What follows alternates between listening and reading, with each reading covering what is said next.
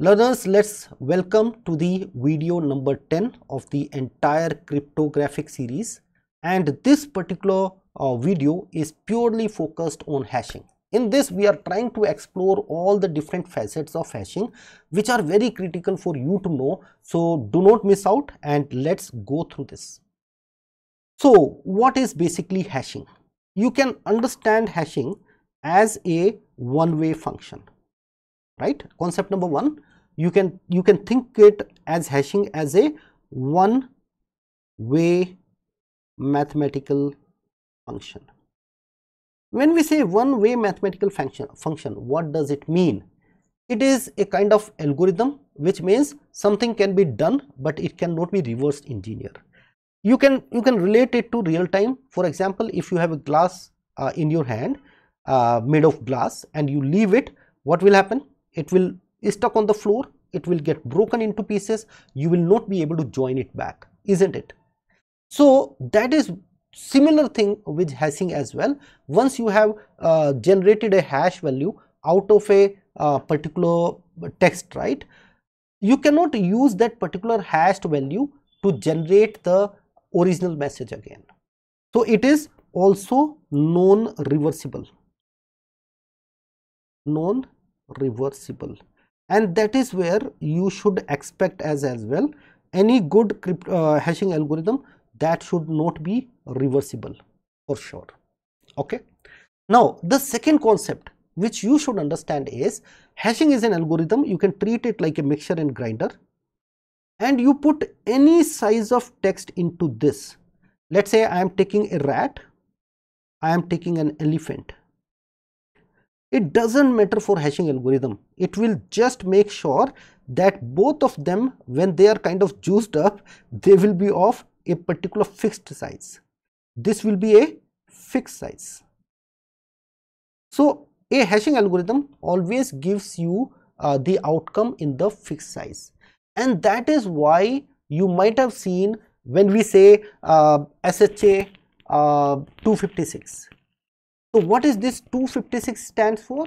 That means the outcome of SHA 256 is a hash value which is length of 256 character. For example, 512, SHA 2 512. 512 means the outcome is 512 characters, or you can say bits, not characters actually, right? The third important property of a particular hashing algorithm is called as deterministic.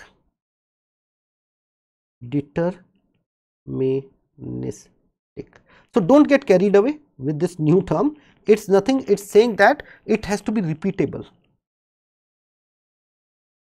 That means if there is a text with me, if I let it go through the hashing algorithm on a window machine, it will give me some output. When I use the same thing on Linux machine or any other platform, or maybe 100 times I am doing it, all the time it has to give me the same outcome. That is called as deterministic. Every time it has to produce the same outcome.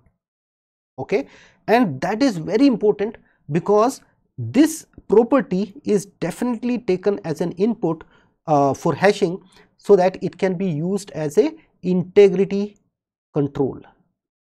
Whenever we talk about hashing, one thing is for sure, the primary function of hashing is to provide you integrity.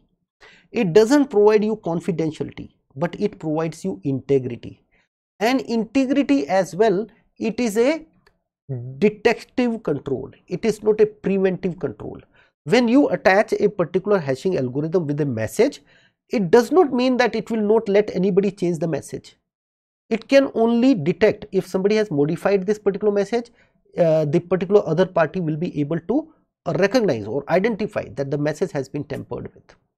So that is another core concept which you should understand. Even though in certain situations with different flavors, we use hashing algorithm even to get authentication also done. When we use it with digital signature, we are able to produce non-repudiation, origin authentication, all of that as well. Okay. Now let's also talk about a concept which is called as hash collusion. Hash collusion. What is hash collusion? Hash collision is a situation where, let's say, there is one text 1, there is another text 2, and when we pass it through the hashing algorithm, we get the same output. This particular situation, which is not very common actually, but it may happen. In certain cases, it has been seen that this can happen. So this particular thing is called as hash collision. When two different texts, entirely two different texts, they generate the same this thing. Just try to relate. There are two different people who are using two different passwords, completely two different passwords, but the hash value is the same. If that is happening, that is something which is called as hash collision. Okay, so which is not supposed to be. A particular hash algorithm should not be susceptible to the hash collision. Okay, the next concept we are going to talk about here is when there is a text, plain text, right, and we let it pass through the hashing algorithm, it gives us a hash value, right? This hash value is called as message digest. I think that is clear. Okay, that is called as message digest. Now this message digest, when we use it as it is, just a minute, when we use a hash as it is called as message digest. And message digest, like normally a hash output is called as a message digest, and this message digest can be used for checking the integrity of the message. It can be checked for integrity of the message. Let's say Mr. A wants to send a message to Mr. B, but Mr. A wants to be sure that my message is not getting tampered during travel. What he will do, he will take the message and he will generate a hash out of it, and he will concatenate both of these and then transfer to the other side. The other side will pick up this particular message. They have their own hashing algorithm, the same hashing algorithm. They will generate their own message digest, and then they will compare with what you are sending. This will be compared with this. If they are getting compared, if that everything is good, this means that authentication is done, or you can say the integrity is intact. So the same thing is used for integrity also. In many cases we use the same thing for authentication as well. That is why I say hashing is also used for authentication as well, but the primary function is integrity, right? So when we use the particular hashing algorithm in a way to identify integrity, it is called as Message Identification Code, MIC, right? The problem with MIC is this. For example, you are sending this particular message and you have sent the message along with the hash. What if a Mr. C as an hacker comes here and he takes this particular message, he modifies this particular message, generate another hash, same hash, then if he sends across to B, B will not even come to know, because he has no source to compare it. He will think whatever is coming is okay. He will generate the hash out of it. It will only generate this hash only, and that way Mr. B will think that this is a genuine message. So this kind of attack, when somebody is able to modify a message and recreate the message digest using the same algorithm and then pass it on to the next party, this leads to a man in the middle attack, which is not good. So that is where we have to move little away from MIC. MIC is still being used. For example, when you copy some file in your system from one location to another location, how system verifies that all the file has been copied? They recalculate the hash value of the data which has been copied, and they will generate with the hash value of the data you decided to copy. And this way the system get to know, okay, it's 100% done now, isn't it? Same way we also use it for cyclic redundancy checkouts also.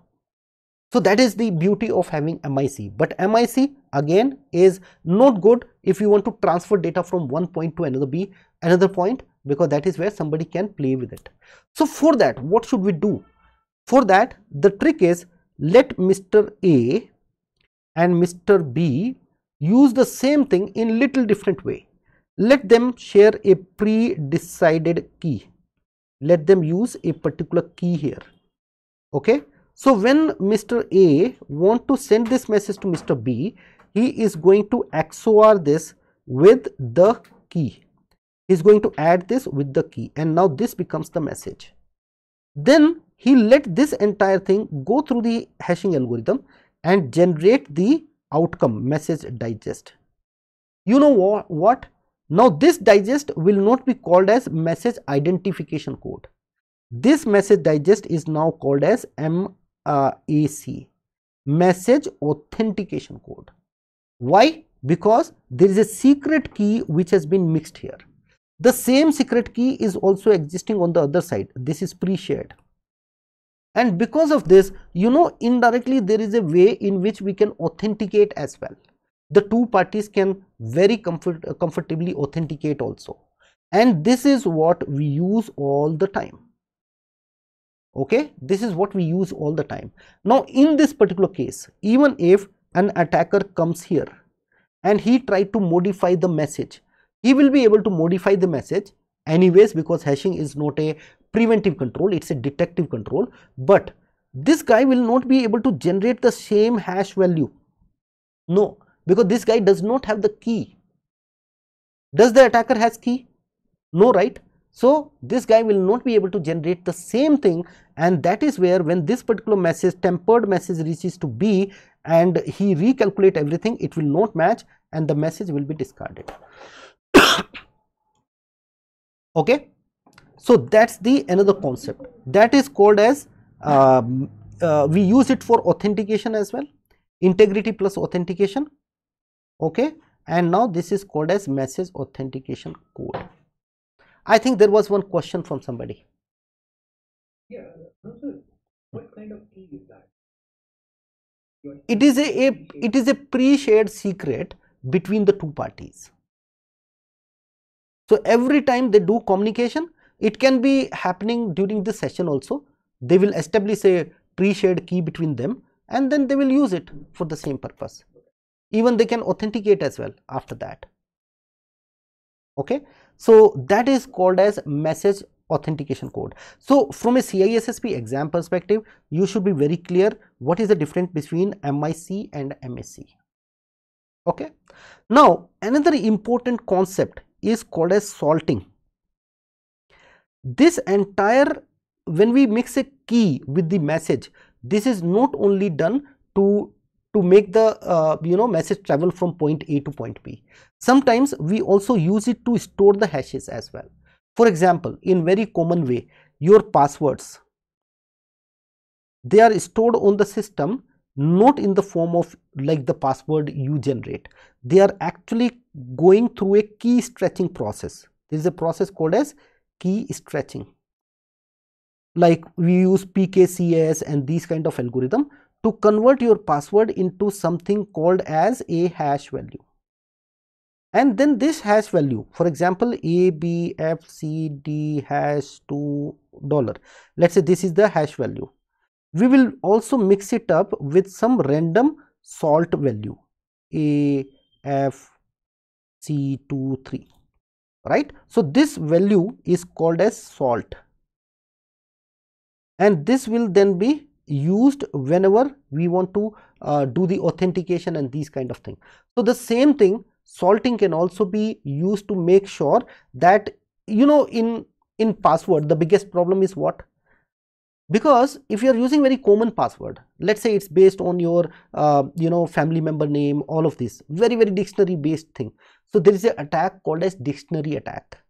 This particular dictionary attack has a list of all the common words we normally use, and then they will not be able to reverse engineer your hash, because you know reverse engineering a hash is a big task, very big task. So instead of reverse engineering, they will take your hash and they will try to match your hash with the existing hash values, because you know there is something called as hash collision, and there is also a particular formula which says that which is called as birthday paradox, which means that if there is a classroom and there are like we are trying to see if two people have the same birthday. If 23 people are there in a particular class, there is a mathematical calculation which says that in 23 people, like at least 2 people will have the same birthday. That's mathematically proved. That is called as birthday paradox. So attacker knows this particular fact, and that is why instead of reverse engineering the hash, what these attackers are doing, they are actually trying to compare your existing hash with a list of so many hashes, like thousands and lakhs of hashes, by using certain software. When we do this, this is called as birthday attack. This particular list of file or something which has all these pre-decided hash, it is called as rainbow tables. Okay. Now, if you want to defeat a dictionary attack, the best way is to implement salting, this thing, salting. So that is a great solution whenever you want to do this. Okay. So in any other term, because you know in CISSP exam, sometimes they will use different words for this. So sometimes the same phenomena which we have discussed in this case and this case, this is sometimes also referred to as keyed hash. Keyed hash.